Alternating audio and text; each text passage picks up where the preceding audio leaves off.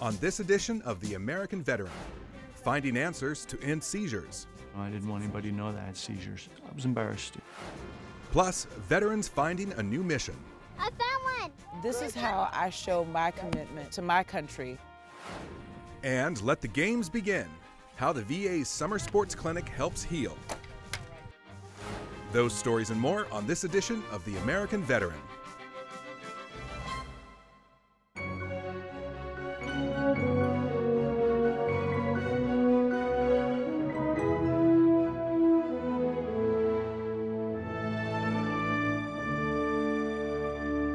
Welcome to The American Veteran. I'm Jonathan Kopinger, a Navy veteran. We are here at the Defense Media Activity Studio in Fort Meade, Maryland. And joining me is our active duty guest host, Lance Corporal Allie Beiswinger. It's a pleasure to have you with us here, and thank you for your service. Thank you. It's a pleasure to be here. Jonathan, many veterans with PTSD and traumatic brain injuries are experiencing a serious consequence, seizures.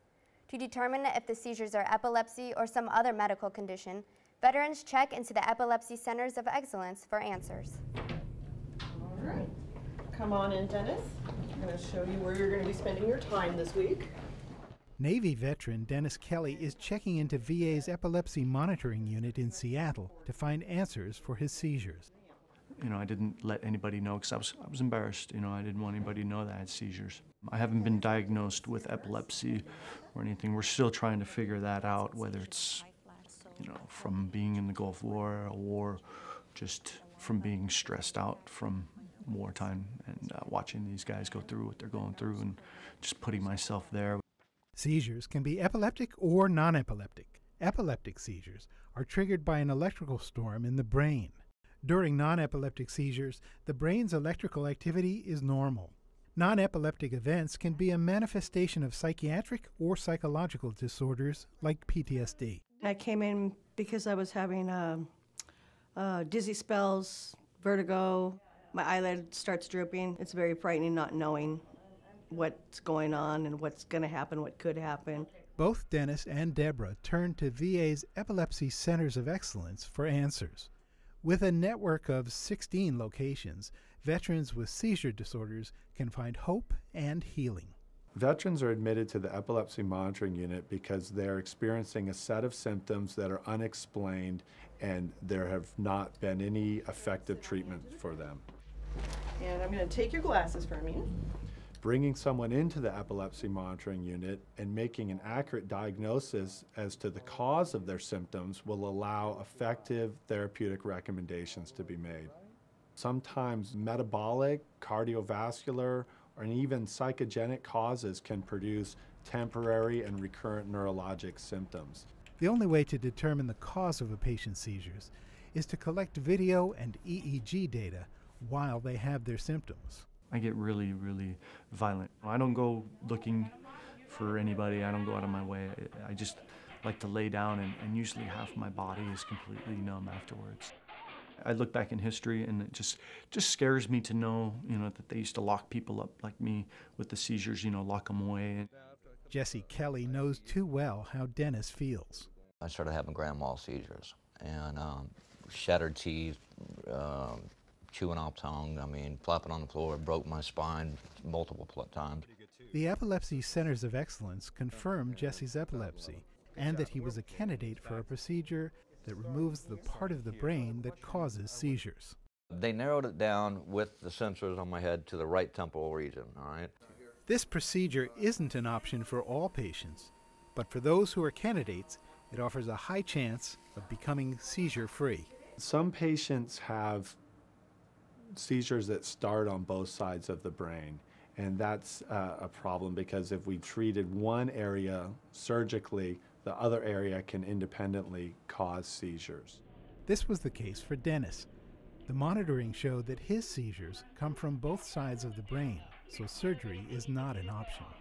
Can you open your eye? And for Deborah, her stay here revealed that the dizzy spells and eye problems are not seizures. Therefore, she can cross epilepsy off the list. It feels great that the epilepsy has been ruled out. Now I'm on a new path to find out something else. Dennis ends his stay learning that he does have epilepsy. He continues to take anti-seizure medication to control his seizures. His providers can explore existing therapies as well as the new technologies and therapies that are currently advancing through clinical trials. I've learned a lot since I have been coming to the seizure unit. I am just impressed with what they're doing at every hospital, and I truly believe they go out of their way to really try to help. The Epilepsy Centers of Excellence National Office is in San Francisco. In addition to monitoring, the 16 centers also offer epilepsy education, research, clinical care, and support. Visit epilepsy.va.gov to learn more. What's important to you in your life? Your health, job, family? Part of VA's mission involves working with veterans to identify the answers, then incorporate them into healthy living behaviors. The Life Goals Initiative is designed to advance 9 healthy living messages put forward by VA's National Center for Health Promotion and Disease Prevention. We want to know what's important to the veteran. What do they want? So what we did is we created a life goal form. It's a form that asks the patient, what's important to you in your life? Every veteran here is given the opportunity to complete the form. Army veteran Harvey Plaza recorded his life goals before a recent visit to discuss his difficulty getting a good night's sleep. I was reviewing the life goal that you filled out before you came in, and I noticed that you say what really matters to you in your life are your children. Yes. Harvey wants to remain healthy to enjoy and support his family, and that's why today he is joining these veterans at the community-based outpatient clinic in Richland, Washington. The National Institute of Health says at least 70 million Americans suffer from a sleep problem. They've come to attend a sleep improvement clinic after becoming aware that their inability to log some Z's through the night is more than just a nuisance. It may involve a serious disorder known as sleep apnea. When we have insomnia and we don't sleep, it really impacts the body in some significant ways. Heart attacks, stroke, coronary heart disease, anxiety, depression increase at a 2 to 3 times greater risk than those who do not have obstructive sleep apnea. So it is a life-threatening illness and needs to be treated. Does your mind just kind of spin and it's kind of tough to shut it down and get to sleep? Okay. The veterans here are on the way to confronting that possibility.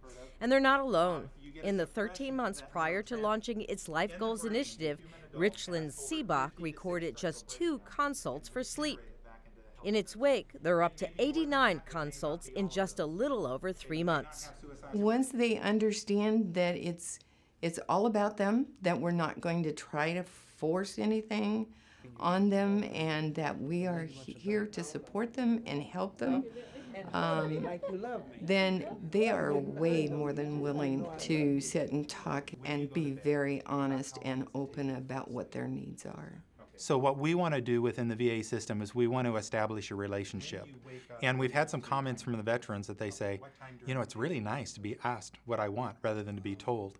People really don't care how much you know until they know how much you care. And hit some of the punchline. It's all based on an idea that has become increasingly clear in recent years, that better health outcomes are more likely to occur when each patient's goals are put first. Clinicians say patient participation has resulted in greater acceptance of healthy living behaviors and, as a result, an enhanced quality of life.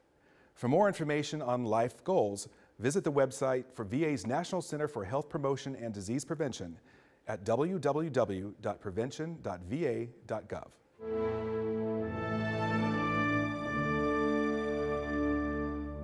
Veterans Kelly Carlisle and Paul Grieve were looking for their next career after transitioning out of the military. But they wanted a career that they could really get excited about and one that could take advantage of their military experience. Both found what they were looking for in an unusual setting. Miss Kelly, what is this? These are collard greens. Yep, collard greens. And look, we have 1 red cherry tomato. I knew it! I don't know that I would trade this for anything. This is how I show my commitment to my country now. Morning, sheep. Anybody hungry? As a Marine, I was passionate about what I was doing. As a farmer, I feel that same passion that I did as a Marine. After a few years of transitioning out of the military, Kelly Carlisle, a single mom to Kaya, found herself jobless in her hometown of East Oakland, California. She couldn't afford daycare, so she started gardening with her daughter. But she also wanted to change the environment where she lived, which was called the 5th most dangerous city in America. It made me upset, you know. There's a lot of bureaucrats and teachers that talk about how we're going to make big changes here. But, you know, in the 20 years since I lived here, it hasn't changed.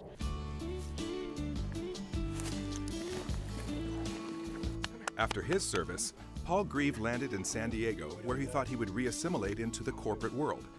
He was wrong. It was harder than I thought leaving the Marine Corps, even though I didn't have any extreme combat situations while I was in. Just the camaraderie. I really missed being around the guys, training outside, constantly working with my hands. Paul wears the same combat boots and belt from his days in Iraq, and Kelly wears the same jacket all the time, showing that she is a veteran. Reminders of their pride and service. Are you ready? Always ready! Run! Now, Kelly and Paul have found a new mission in farming. The mission is to continue to serve, continue to envision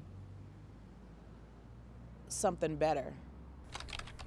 That something better is Acta Non Verba, Latin for deeds, not words, a nonprofit urban youth farm project to create a safe, creative outdoor space for kids. In learning about healthy lifestyles, kids are empowered by planting and growing their own vegetables, and then selling them to the community. She saw a need in her community. She saw a need for people to have access to fresh food. Tia Christopher, also a Navy veteran, is the Chief of Staff of the Farmer Veteran Coalition, a nonprofit that connects military veterans with opportunities for employment, training, and places to heal on farms with the help of grants, business assistance, and mentoring. I think one of the things that the military gives you is a real sense of action, is a real sense of you see a problem and you're going to address it. You're not going to wait for someone else to come along. You're like, I can do this, I can fix this. The organization helped Kelly. Give her your $1 so you can get tomatoes. You want tomatoes? Thank you. You're welcome. So I wanted to figure out a way for kids to create a trust for themselves. I see a red tomato. For them to invest in their own future, regardless of what their families are doing and what maybe they see every day. I found one. Good job. That's a good one. Put it in there. 100% of the proceeds go into a savings account for the kids. They're ready right now. When they get to that size, that's the size that we want to harvest it. But what I think she's bringing to us is hope. You could just come out here, walk around, smell the flowers, pick fruits if you can, and just have fun out here. Kelly calls these children her junior officers. We're going to water our plot. And sees their mission in beautifying the city streets. Though you can't put too much water on one plant, because it's going to get damp and then it'll drown it. When I joined the Navy, it was for this sense of being on the side of angels, you know, moving our country forward. The idea is to instill in them values similar to, you know, honor, courage, and commitment learned in the Navy. 1, 2, 3, 4. I want each child to know that they have that in them, that, you know, it's not just about the hustle.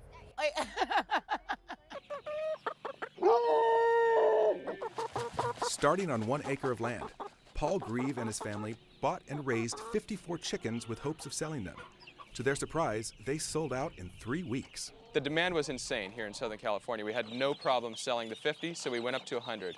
From 100, we went to 150. From 150 to 200. From that experience, Primal Pastures was born, a family-run organic farm selling pasture poultry. Now with an army of 1,200 chickens and 100 sheep, raised the way Grieve thinks they should be, outside.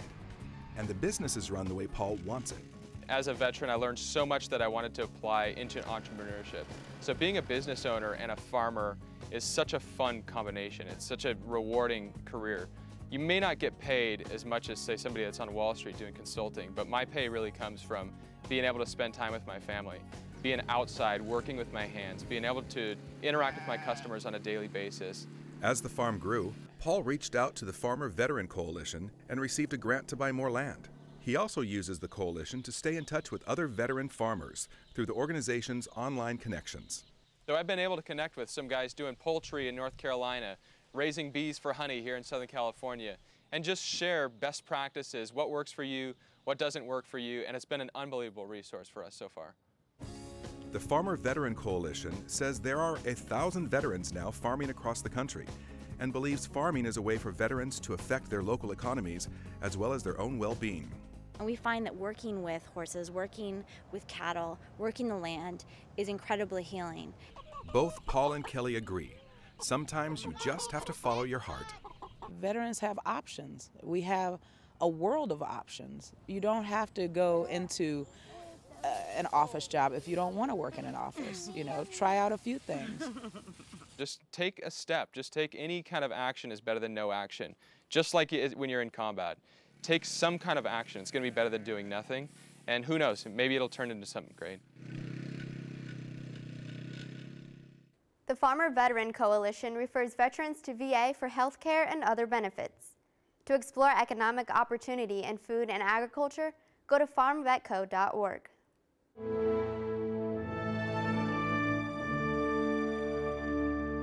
During the final months of World War II, a small detail of U.S. soldiers was assigned to search out, secure, and return trainloads of precious artwork stolen by the Nazis. They became known as the Monuments Men.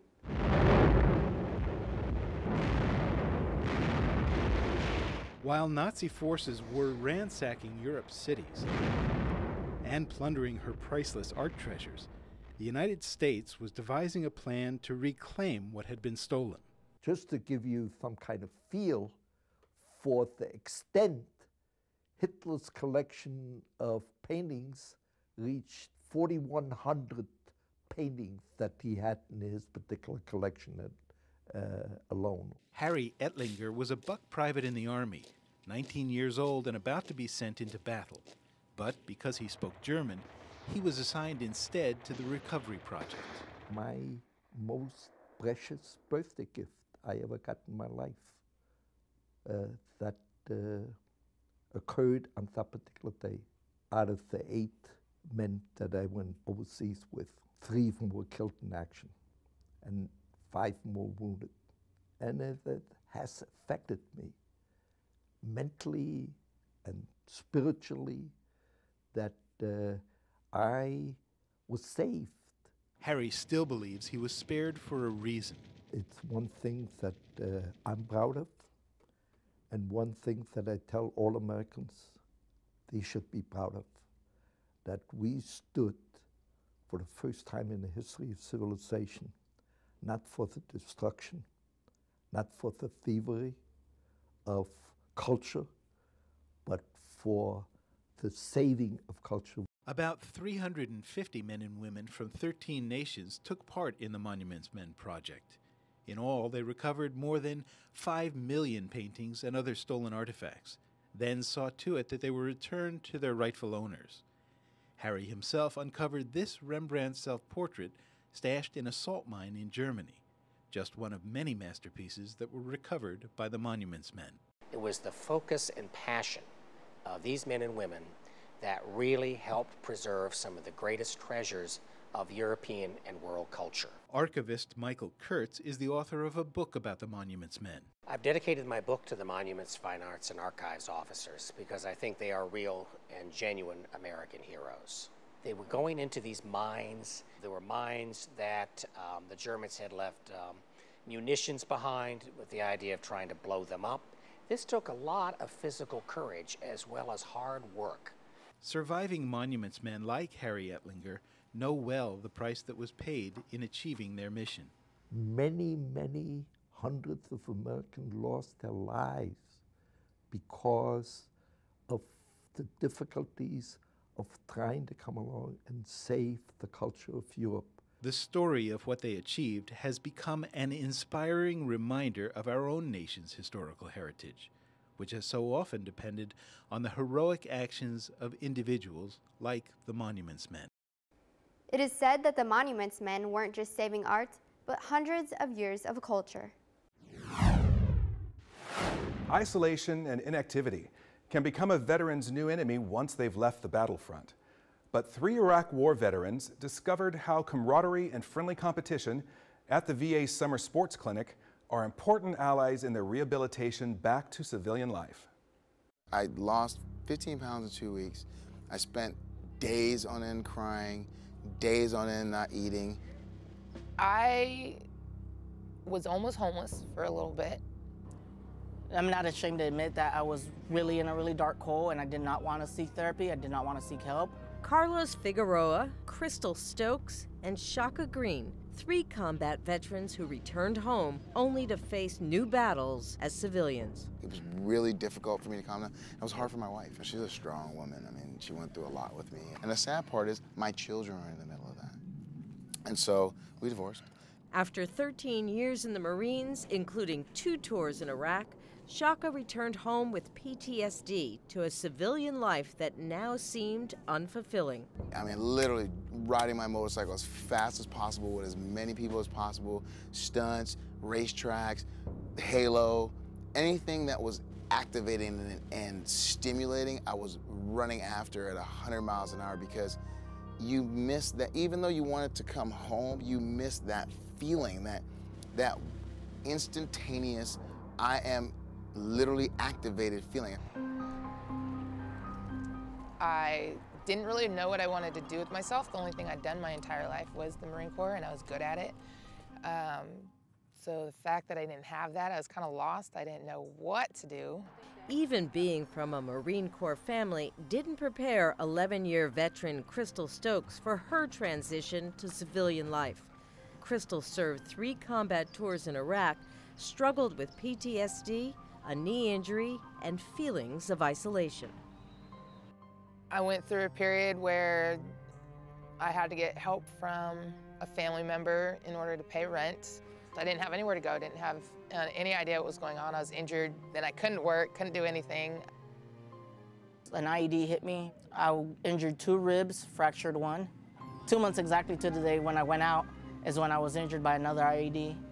After losing a leg in that second blast, Marine Corps and Army veteran Carlos Figueroa sank into a deep depression when he came home. He figured the active lifestyle he dearly loved was over. I actually ended up turning towards alcohol and realized that's not the route I wanted to go, and that's when I started seeking help at the VA. One by one, these fearless warriors found that by arming themselves with intense physical activity, they could stand up to the challenges of civilian life. Shaka Green uses the same Marine Corps regimen that whipped him into shape for Iraq to cope with PTSD. When you're accustomed to putting your body through the rigmarole, you have to keep doing that. You have to figure out how you can match your civilian life with the same level of stimulation so you're not so easily stimulated. Oh, that one, she's tighter than the other. Crystal's athletic prowess and Marine Corps training also paid off in a surprising way. She was recruited to play for the San Diego Surge professional women's football team. I'm on defense. I'm a defensive end. It's an awesome feeling. I love it. It's great. And she found a camaraderie similar to the Marines with her new teammates. They've gotten me through a lot. They've seen me at some of my lowest. They've seen me irritated. They've seen me mad. They've seen me happy. They've seen me sad. That if I ever really, truly needed anything, they'd be there in a heartbeat with the help.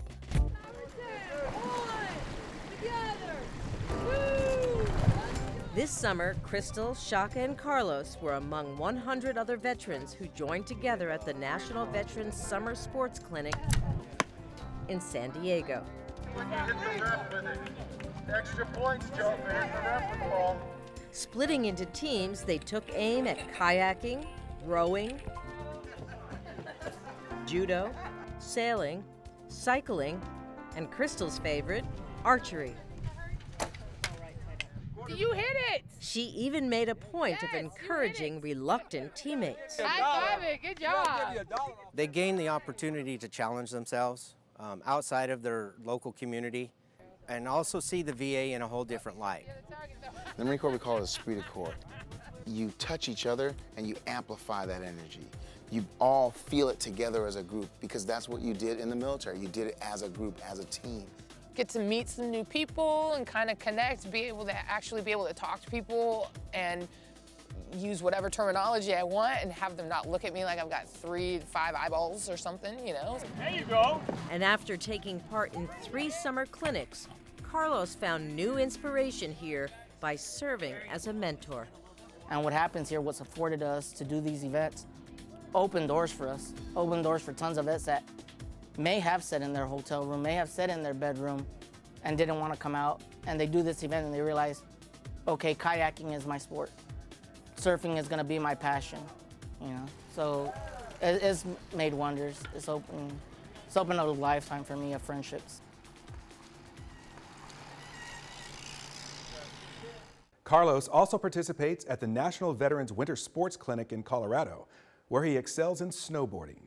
VA has a variety of competitions, including the Golden Age Games, Wheelchair Games, and the Summer and Winter Sports Clinic. Is it time for you to compete? Go to va.gov for more information on the games. That concludes this edition of The American Veteran. The Department of Veterans Affairs is honored to bring you this program. If you'd like to get in touch with us or obtain information about VA benefits and services, call us at 1-800-827-1000 or visit our website at va.gov. And if you're a veteran who's troubled in some way, please call the Veterans Crisis Line at 1-800-273-TALK. That's 1-800-273-8255.